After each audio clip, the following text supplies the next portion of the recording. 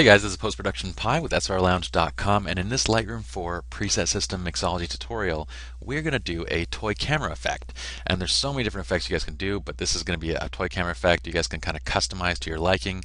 And we're going to do it because we haven't done it yet. So let's get started. Now, first thing we're going to do is we have this image loaded up. We actually used this image in one of the prior tutorials, and I've reset it to the standard import preset.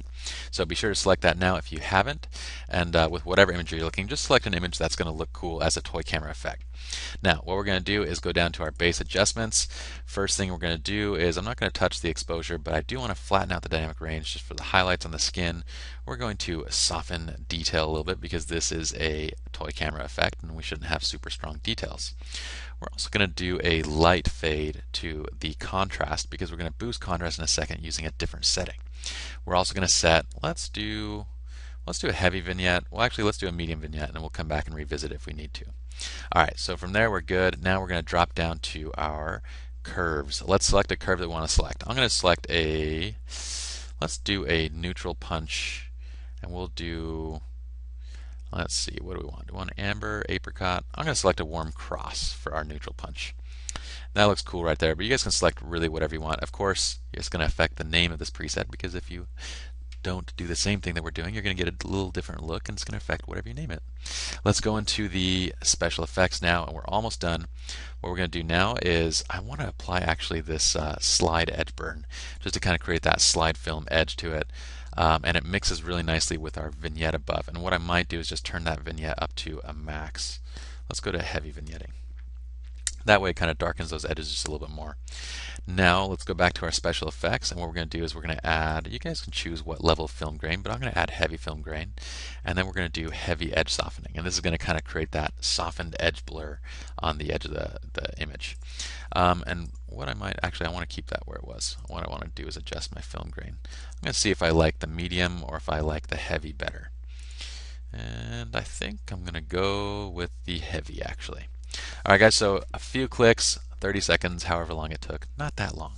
We get from this to this. And let's save this out. We're going to call this 07.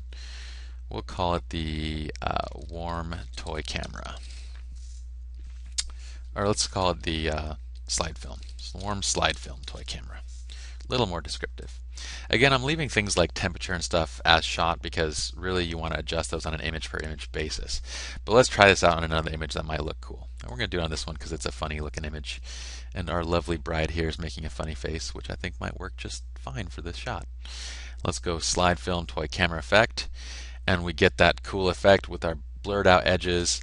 And if we want to, this is the cool part guys, is we've designed this whole system in kind of that layer format. So if you want to just change the color, you can do that easily just by selecting a different curve.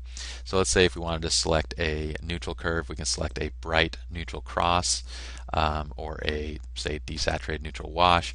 Whatever you guys want to select for that curve, you guys can do so and make it look very, very different from what you had previously. Alright guys, but this is how it looks from here. Now just a brief warning, this is kind of an issue with Lightroom itself.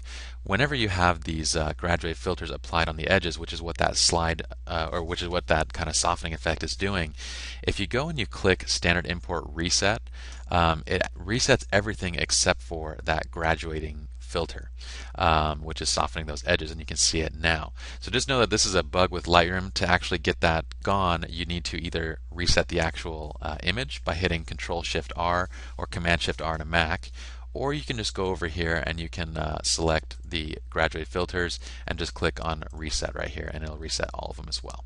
Alright guys, that's just a heads up for you guys. But hopefully you guys enjoyed. We made our nice warm slide film toy camera effect in just a few clicks. We can turn any image into this awesome look. So we'll see you guys with the next Mixology tutorial.